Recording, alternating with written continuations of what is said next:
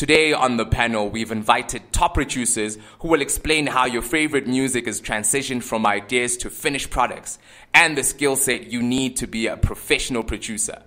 On the panel, we have Battlekat, Dome, PH, and Dr. Sipostol. What is the recipe of making a hit song? There is no recipe. It's more about the other things, like be on time.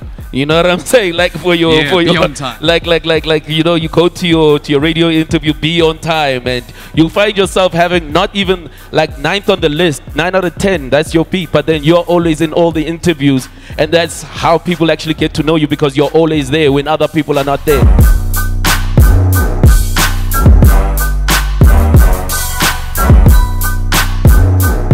I really do believe in being aware of your surroundings. In a song, in a record, or on an album, there's 3 streams of royalties. Well, there's 2 streams, which is really the artist royalty. No, there's 3: the artist royalty, the producer royalty, as well as the composer royalty.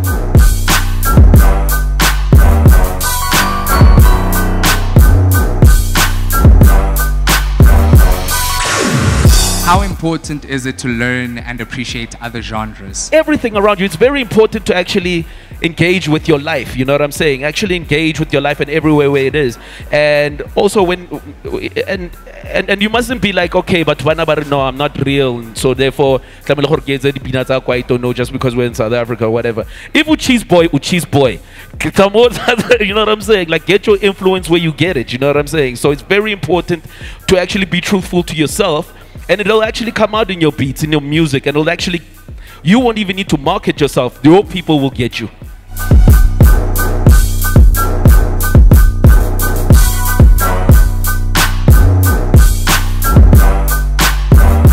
A hit song is very dangerous, and it must be avoided by all means. I always tell people, a song must never be bigger than the artist. I agree with that from an artist's point of view. From a beatmakers, producers, don't avoid a hit. Don't avoid Are you it. listening? Yeah. Are you listening though? Yeah? You want that hit.